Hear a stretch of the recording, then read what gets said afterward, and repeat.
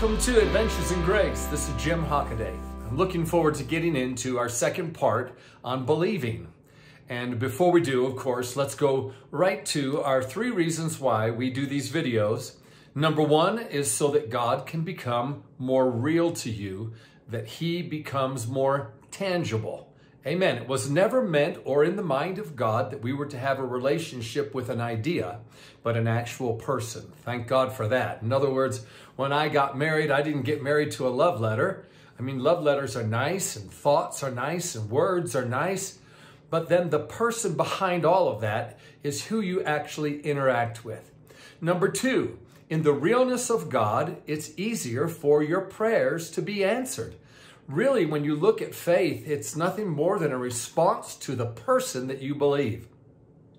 How much more as we get into this second part on believing that you're going to see that. And then number 3, that you can take your testimonies and share those with others. So before we begin, we'll start right away again at Matthew 11, 27 to 30 in the Message Bible. That is, in a sense, the scriptural passage for all these videos that we're doing. And it's an invitation from Jesus Himself to your heart personally, that you might have the exact same type of relationship that Jesus has with the Father. You would have it also. And so this is what it says. Now Jesus resumed talking to the people, but now tenderly.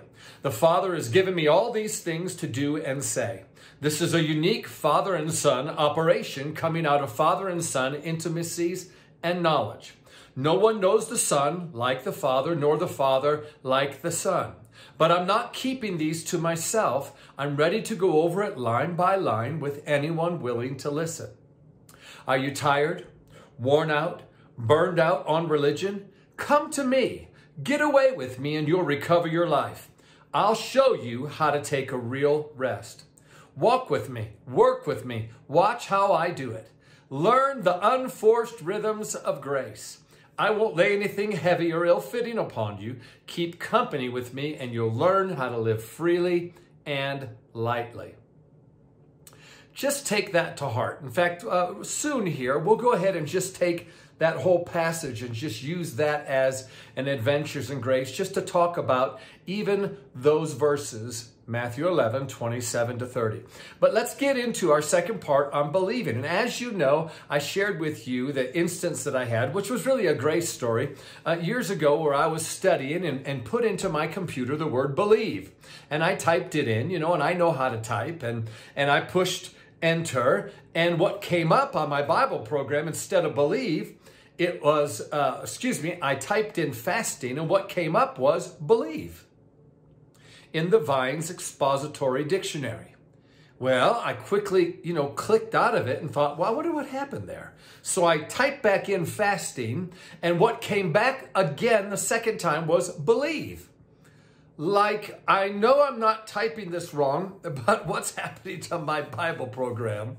So I clicked out of it again, and this time it was like F-A-S-T-I-N-G. Pushed enter, believe came up. So maybe I'm not as smart as everybody or as quick as everybody. But I finally said, okay, Lord, I get the point. You're messing with my computer so that I might understand something about believe. Well, let's read it and find out. So I'm going to read to you exactly what I read those years ago that was a perfect timing for what God was beginning to share and give me, that will just work right into the next couple of Adventures in Grace on this particular subject matter. So it says, even more often, this is the Vines, even more often this stems or connotes a psychological or mental certainty, as in Job 29:24, which says, if I laughed at them, they believed it not. Considering something to be trustworthy is an act of full trusting or believing. This is the emphasis in the first biblical occurrence. And this is where it goes into Genesis chapter 15, verse 6, with Abram and his belief in God. It says, and Abram believed in the Lord, and he accounted it to him for righteousness. So I want you to pay attention to how it actually comes out in the literal language and meaning of the word believe. It says the meaning here is that Abram was full of a trust and confidence in God, and that he did not fear him. Well, I know that sounds like the normal way we would talk, but I've got to put this in perspective with the rest of what Vines is going to share. In other words, he had a complete and final trust in God, and he did not fear him. In other words, there was harmony between him and God. You can see where I'm emphasizing this. We're going to come back around to tell you why. And this is what it says. It was not primarily in God's words that he believed, but in God himself. Now that statement right there is powerful. It wasn't primarily in the words that God spoke to him that believed. He believed in God. In other words, he had an encounter with God. What God spoke was secondary to who God was. What God spoke was secondary to the experience of God himself. What captivated Abram, who would become Abraham, this is the covenant that God was revealing to him, that you're going to have a son and you're going to inherit a very large area, and your son you shall be the father of many nations. Through your son shall be a great lineage, and the Christ shall come through this lineage. Okay. All that was said, and it was placed in a covenant. But it was the experience of God himself that captivated Abram to be able to rely upon what God himself said. I'm going to say that again. It was the experience that that Abram had with God that captivated his heart, that endeared him to God, which made what God said become relevant or trustworthy. Okay, you say, why are we making such a point here? Well, because if your salvation is not in the person of God, the Father, Son, Jesus Christ, the Holy Spirit, your guide and helper right here on the earth, who abides and lives within you. If your salvation is not in the person, but your salvation is in the meaning of salvation, that you were supposed to say something and believe in your heart that God would save you, in a sense, what I'm going to say is you put the cart before the horse. The primary part of what makes what's secondary real is the realness of God himself. All right, we'll go on reading here. It says, nor does the text tell us that Abram believed God so as to accept what he said as true and trustworthy. I mean, are you hearing this? This is just like really good and deep and meaty, and yet still simple enough to understand. Abram wasn't trying to believe in God. Let's read it again. Nor does the text tell us that Abram believed God so as to accept what God said. He wasn't trying to believe God so that he could then have the benefit or the blessing. I'm trying to believe God because I really want the blessing. I'm trying to believe God because I really need my healing. I'm trying to believe God because I'm in a pickle and I need financial blessing. Then again, we value the blessing beyond the person. Okay, it's like the kids that go into the candy store and they really value the candy more than the candy store owner, who says, kids, would you like to sit down and talk for a little bit? And they think, no,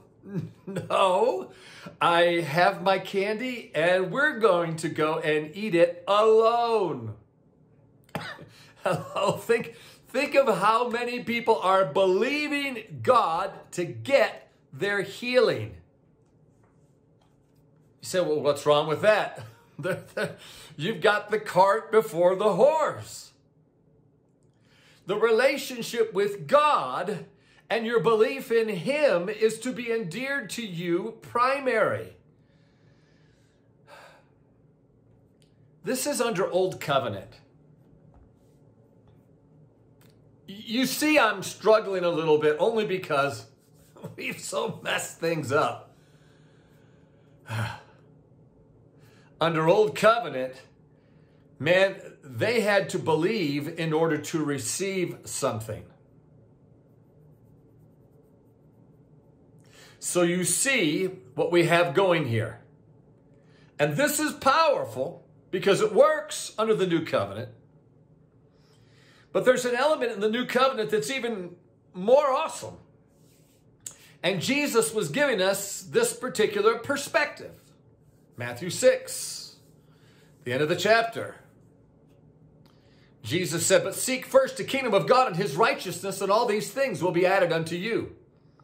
Well, when will they be added? Well, in the New Covenant, your salvation includes all the things that you would actually need. And in that passage, you see him talking about food and talking about clothing. In other words, the things of the world that are necessary for you, that were much more necessary on the other side of the Garden of Eden than they were in the Garden of Eden, because God was providing all those things in the garden. And Jesus is saying, we've come through this whole period of time where men are trying to have things and they have to go through God in order to get them, which again is the cart before the horse. But Abram right here believed in God, not to try to believe in what he said, not so as to receive the benefit, but he believed in him. In other words, God made an impression that caused Abraham to believe God. What would come next was secondary. We've placed the benefit as primary. And in the New Covenant, the benefit is already included in your salvation. In other words, on this side of the covenant, the only thing that we really need to put our faith in is just increasing in our tangibility and realness of our relationship with God. The wow factor that says God is amazing. I'm experiencing him more each day. He's so real to me. I'm really becoming very fine-tuned to his voice. Just like Romans 6:10 tells us in the Message, it says, now that sin speaks a dead language and means nothing to you, God speaks your mother tongue and you hang on every word. What does that show you? Man, as you increase in your relationship, you're increasing in what? The tangibility of how you and God work together. Notice when Jesus was saying, I'm not keeping this relationship, this father and son intimacy and knowledge, I'm not keeping this to myself, but I'm ready to go over it line by line with anyone willing to listen. And the first thing they did is say, are you tired, worn out, burned out on religion? Because religion has stripped us, has turned things around and put the cart before the horse so that we try to go after the things or the benefits at the expense of having the actual relationship with God.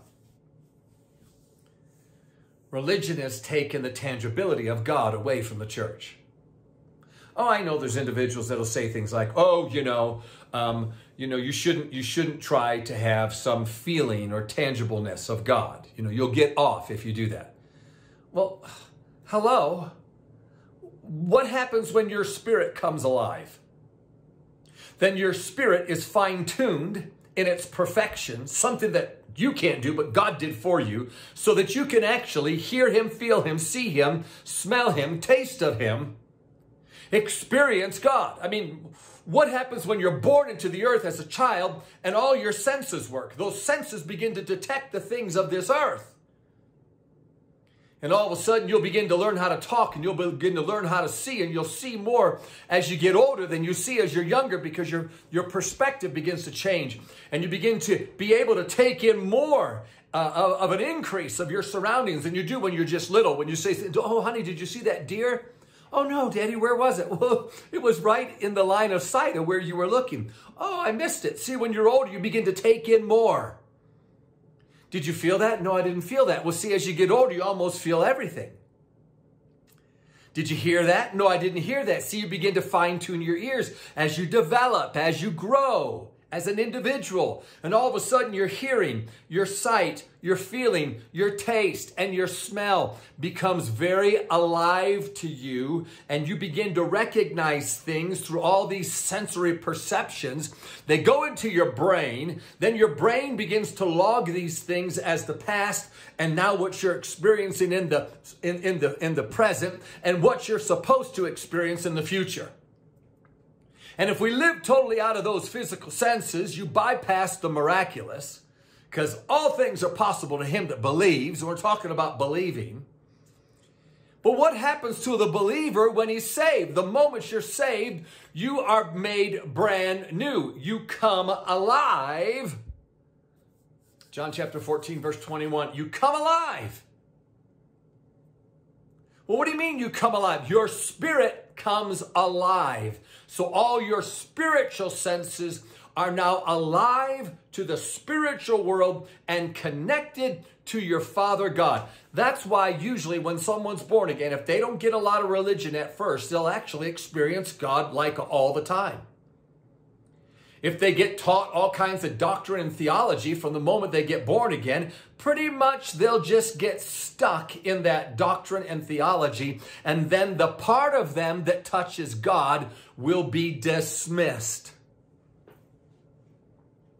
Wow, 16 minutes already have gone by, and I haven't even done hardly anything but kind of recount a little bit of what we were doing before. Oh, Lord have mercy. Listen to this wonderful story here. And it says, we've been waiting to write this testimony to you since October of last year, but wanted to wait for the doctor's confirmation of the miracle we've experienced.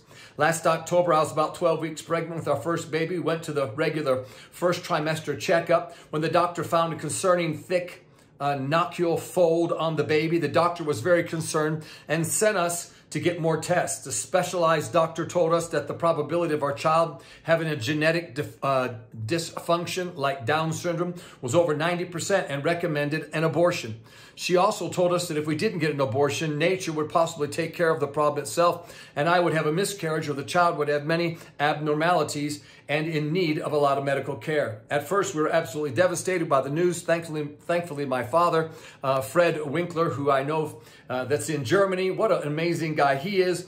When I did the radio show with BJ, The Abiding Presence, he would often be on that show with us. And it said, helped us to see truth and reality, and recommended watching all of your video material on YouTube. That's where we heard of the testimony of the boy being healed of Down syndrome, and also your daughter's testimonies of not going to the doctors at all during her pregnancies and simply trusting the Lord that he would create a healthy child. We listened to a lot of the material online and read your books and understand that faith is simple and we don't need to labor for it, but can simply receive all that he has for us. We went to the Lord and turned our focus on his realities and truth. We heard him say that the child would be born healthy. That's when we felt we should, at this point, no longer see these doctors and simply trust the Lord, that his word is true, that children are a blessing of the Lord, and every good and perfect gift comes from him, that the fruit of our womb is blessed. Normally, a pregnant woman would see a doctor every 2 to 4 weeks in Germany, and deciding not to go anymore was very unusual. But we felt that we needed to only listen to what the Lord was saying about our situation and trust him. When we got closer to the due date, I felt that it would be okay for us to see the doctors be prepared for the birth. During all the appointments, I would listen to the show Adventures in Grace and remain in perfect peace the whole time. A little over 1 week ago, I finally gave birth to a beautiful, healthy firstborn, Nuria Joy. After the delivery, pediatrician checked her, and I asked her for a test for a generic dysfunction. She looked at me in disbelief and said, "You have a perfectly healthy child." We are overjoyed at what the Lord has done. Thank you so much for your ministry, for helping us to understand how simple it is. It helped us so much during these times that could have been difficult. Instead, we could enjoy a supernatural, easy pregnancy. Wow, this is pretty cool. And just to let you know, they sent us a picture of this little baby, and I'm telling you, talk about perfect baby. It is just the most beautiful little child. So we rejoice so much with them. And that is a wonderful testimony. I've gone to almost 19 minutes. Listen, everybody, go to the YouTube channel, Adventures in Grace, and look there and send people there. Subscribe. I'm not trying to make money off this. We've probably got about 500 people that listen on a regular basis. I just want people to get this information. It's producing results. You can also go to Jim Hockaday Ministry Facebook page and follow us. But for sure, what you just heard right there, go to jhmi@jimhockaday.com. It is our email that you'll find on our website, and send us in your grace stories. Until then, God bless you all. We'll see you next time.